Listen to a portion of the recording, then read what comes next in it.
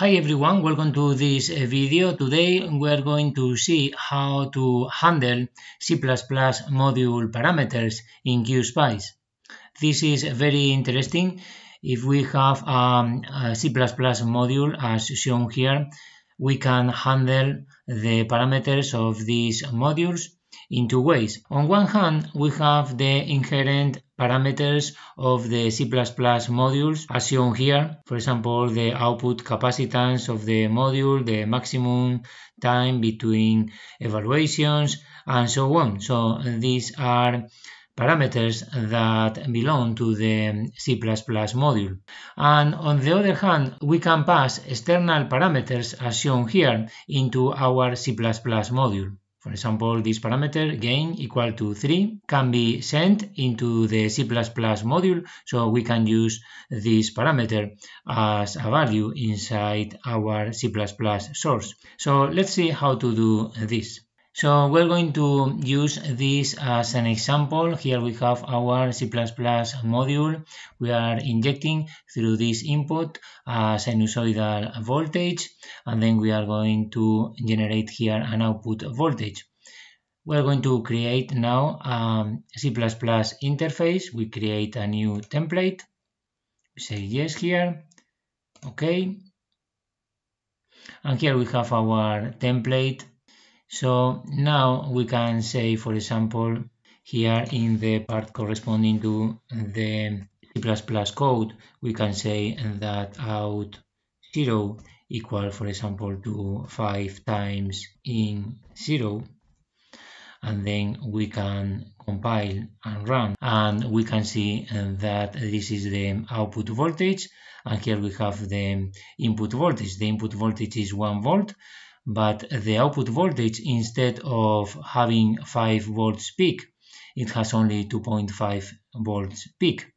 And this is because the default output resistance of this module is 1000 ohms, is 1 kilo ohm. So if we want to modify this, then we can do like this. We go to the module, right click, and then we say add new attribute. Place the attribute, for example, here, and we select R out equal to, for example, 10 ohms. So now if we run the simulation, then we can see that now the output voltage is equal to 5 volts because the output impedance is negligible. So this is the way to handle the internal parameters of the C++ module. If we go to the properties here, so symbol properties, then we can see that we have added this new attribute with the value of the output resistance. Now let's see how to include user-defined parameters, but there is an issue here.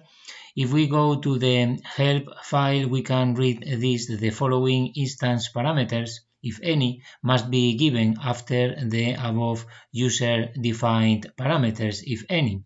So if we want to add user-defined parameters, then first we have to delete this one, and then we go and add new attribute and say, for example, that we want to pass a parameter with the gain of our module.